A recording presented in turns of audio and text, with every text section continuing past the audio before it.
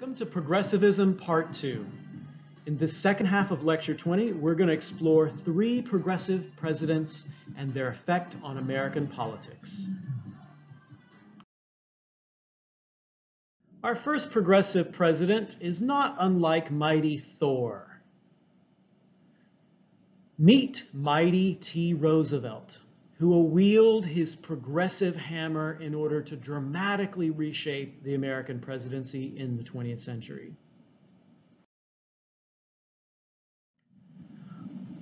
Roosevelt's first contribution to the progressive movement as a president was to use the Sherman Antitrust Act for its original intended purpose, that is, to regulate monopolies.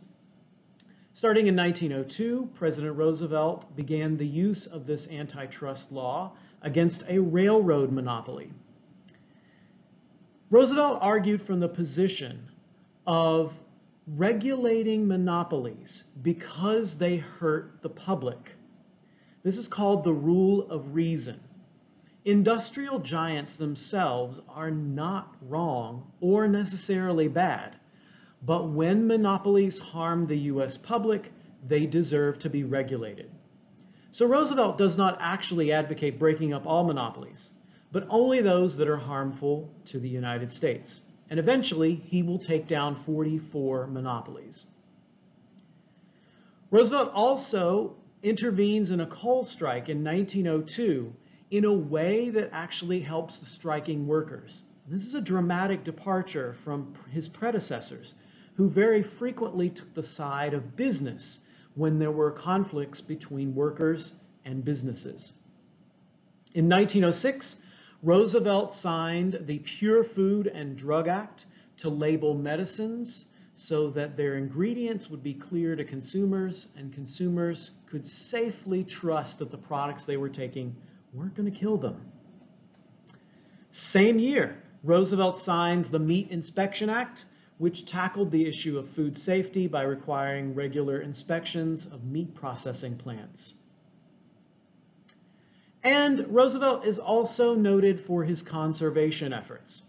Roosevelt believed in saving lands for future use. That is, the land could be used in the future and needed to be preserved for that use in the future. We shouldn't waste resources in the here and now.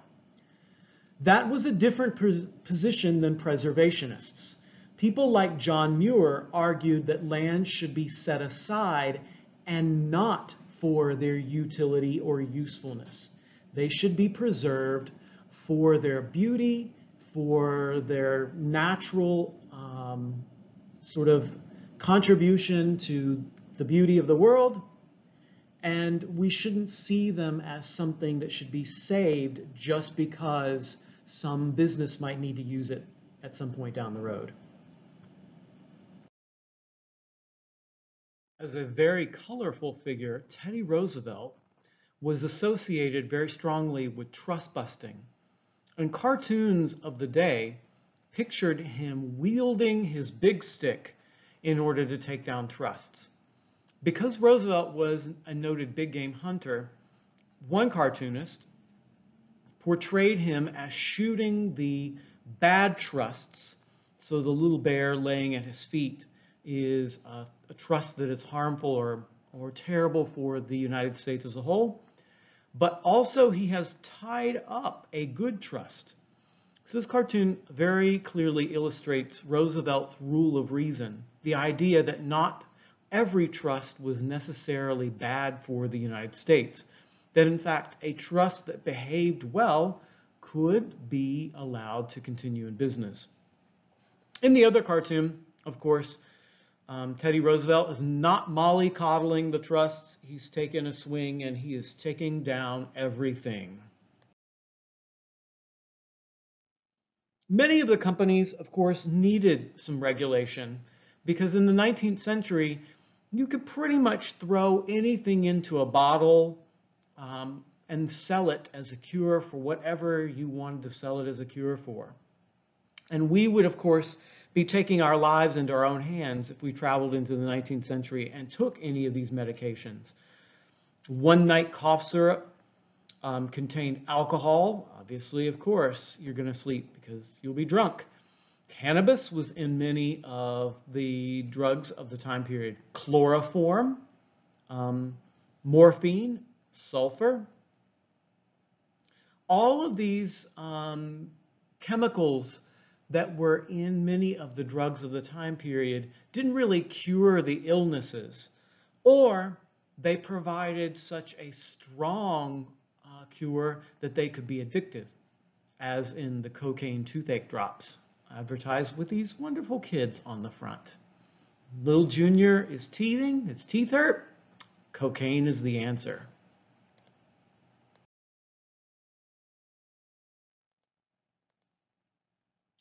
But not only did Americans want greater regulation of their drug supply and products to know what was in them and to know that they're safe, they also wanted to know that their foods were safe.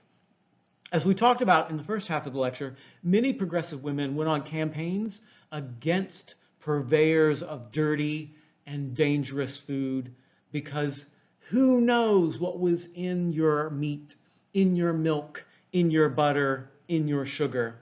Here, Teddy Roosevelt is using the muck rake to dig up an investigation on what is in the meat that Americans are eating.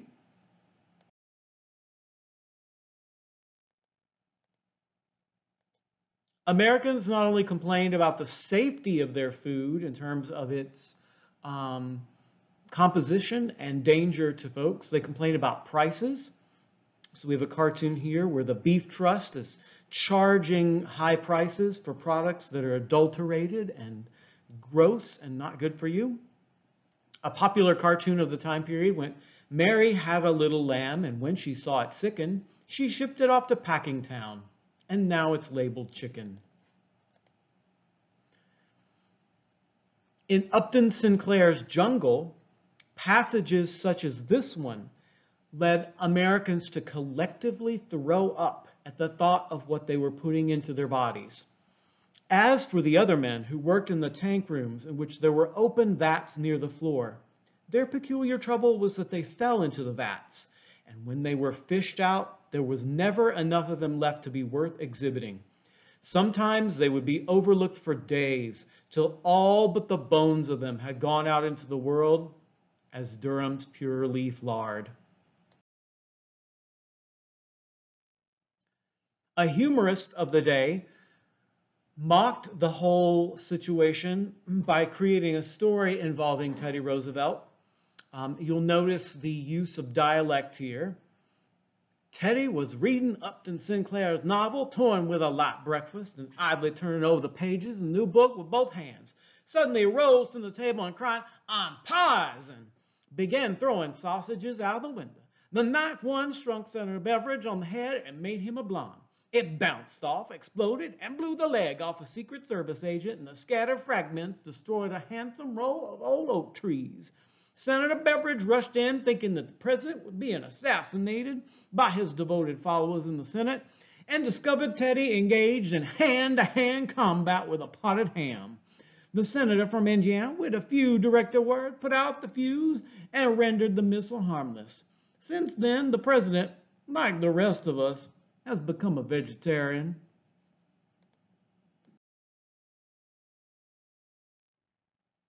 Teddy was also a devoted outdoorsman, and as we've mentioned, his love for nature, his love for big game hunting, for camping, led him to support the conservation of America's resources. But note that it's conservation for the purposes of being able to use them. Teddy does not necessarily believe in holding lands aside and never touching them. They could be used, they could be enjoyed, they just need to be managed for the future. He's pictured in the second picture with John Muir, the noted naturalist who supported preservation of America's wild places and spaces in order to keep their natural beauty from the harmful reach of humankind.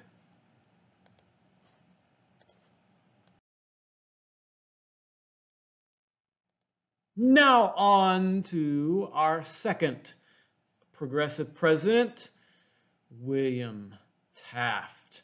Smash. Arr.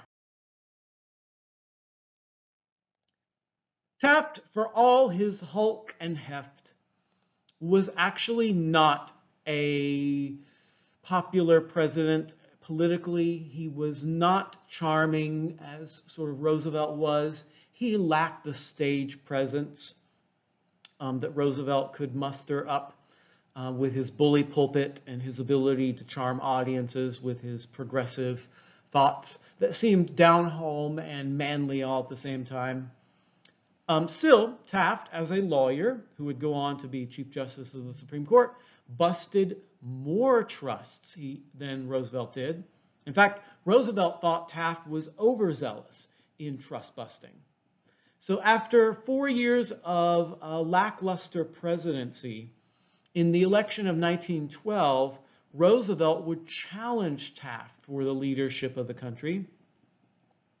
Teddy tried to come back as a progressive Republican candidate, but the Republican Party said no thanks.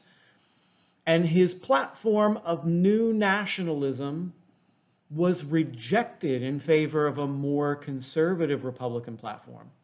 So Teddy, being Teddy Roosevelt, formed his own new political party, the Progressives, nicknamed the Bull Moose Party. Roosevelt said that he was as strong as a bull moose, and after being shot while campaigning, he certainly could claim that he did have the strength and the vigor to lead the country. The election split the Republican Party, and unfortunately for them, threw the vote over to a Democrat. There were, I should mention, 3 other candidates, 2 flavors of socialists for president, and 1 Prohibition Party candidate. So Taft not only has a pretty lackluster presidency, his ultimate sort of contribution is to split the Republicans with Teddy Roosevelt and then pave the way for a Democrat. It's the first Democrat in office since the 1890s, Grover Cleveland. Mocked for his weight. He was quite a hulking president. Struggled with, of course, dieting most of his life. Frequently fell asleep after dinner at parties, just from this sheer exhaustion. He is shown pictured here as the governor of the Philippines riding a water buffalo, as one does. Here's Taft's famous bathtub, very large, as you can tell from the picture. The story goes that he got stuck in it, but we don't actually have any evidence that he did get stuck in his bathtub. This sort of personal jacuzzi for one. In the election of 1912, the top 3 candidates are essentially 2 flavors of Republican and then a Democrat, which splits the Republican vote, throws the vote over to the Democrats. The platforms of the candidates are pretty similar, though you'll note some minor differences. The Republicans and Teddy Roosevelt have the most similarity in their platforms, though Roosevelt clearly has the more progressive, forward-looking platform. Wilson, we'll see, is a little bit vague. Taft, protective tariff, restrained monopolies, whatever that means, conservation of resources, prohibition of campaign contributions by big business, which is, of course, a big fight of our own time, thanks to the Supreme Court decision of Citizens United. Teddy Roosevelt's new nationalism, regulation of trusts in his way, not the Taft way, minimum wage, workmen's compensation, no child labor, income tax, women's suffrage. So look at how much more specific this platform is, how much more progressive it is. Woodrow Wilson, new freedom, sort of vaguely attacking the triple wall of privilege, calling for reform of banks, tariffs, and trusts. Oh my. And as we know, Wilson wins it. Professor Wilson, shown here in this cartoon, doing the finishing touches to Teddy Roosevelt's bull moose. as you can tell, is a educated man. He wears the mortarboard signifying college graduate. That's because he is a PhD. He's America's most educated president to this point. And his background includes being president of Princeton, where he taught, as well as being governor of New Jersey. So I liken him to the Iron Man. He's a bit of a jerk because he thinks he knows it all, and he thinks, of course, he's better than everybody else. And he's pretty smart. As president, Professor Wilson was able to sign many pieces of progressive legislation into law that fulfilled his promise of regulating the banks and Wall Street and the money supply. And one of the most important is, in fact, about the money supply. It's the Federal Reserve Act of 1913.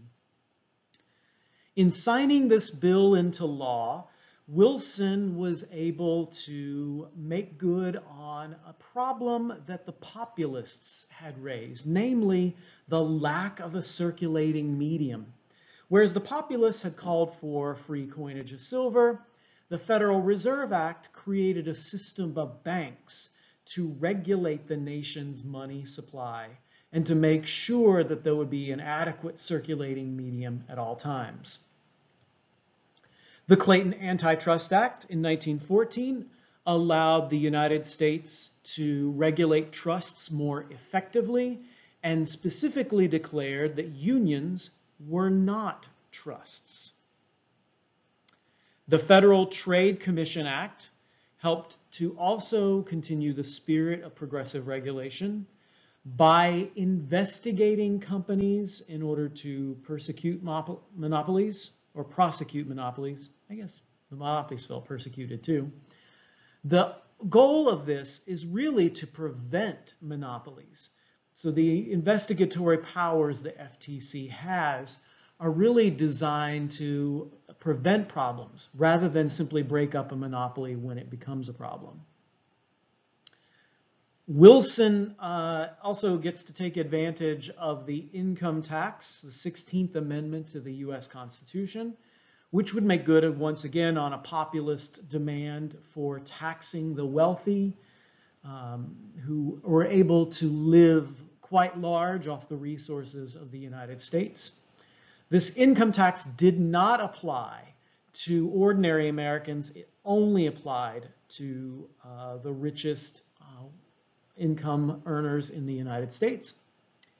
Wilson signed labor legislation. The Keating-Owen Labor Act would ban child labor. He supported an 8-hour workday for railway workers. And there was a workman's comp law passed for federal workers. So pretty progressive, pro-labor positions, as you can see from these three examples. I would like to point out that there are some limits here. Notice the comp law passed for federal workers would only apply to federal workers. It wouldn't force private companies to have a workman's comp law. So if you're hurt working for Rockefeller, sorry, no workman's comp for you. And note too, the abolition of child labor, the Keating-Owen Act, is actually struck down by the US Supreme Court. So no matter the progressive thrust of Wilsonian policies, there are forces that are still pushing back against the progressive plan of improving the health, safety, and overall lives of workers. Overall, though, Professor Wilson is able to sign into law several pieces of legislation to attack that triple wall of privilege that he opposed.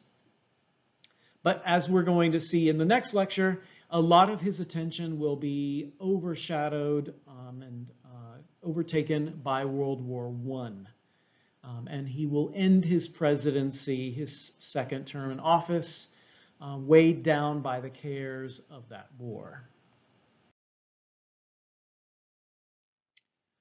Wilson was portrayed in much the same way as Roosevelt was in attacking, illicit business. And this cartoon suggests here he's the new sheriff in town. He's going to go after flim-flam finance, tariff graft, crooked businessmen, those who would adulterate food. Notice he's the lawman, though. This cartoon does not portray him as, having taken up the progressive big stick of Roosevelt. So it's a little bit more subdued. Unlike this cartoon, which shows Wilson climbing into the White House attic and discovering Teddy Roosevelt's big stick laying in cobwebs among the treasures of the attic. And he is about to pick it up and use it on behalf of those who need it most in America. So that's been our look at 3 progressive presidents, progressive in different ways, but all taking part in that 20th century move to improve public health, increase democracy, tackle the problem of the wealthy and their control of American politics, as well as to more effectively regulate the business affairs of the United States, to make sure that the U.S. is functioning efficiently and effectively for the betterment of most, not necessarily all. Historians have left mixed reviews about the progressive legacies of these guys. They're certainly not the most progressive, the most forward-looking voices, but they do represent the general thrust of their times, namely to push back against the laissez-faire capitalism of the Gilded Age, to push back against the robber barons' domination of American economic and public life. That's been our look at the progressive presidents. Join me next time for our World War I adventure.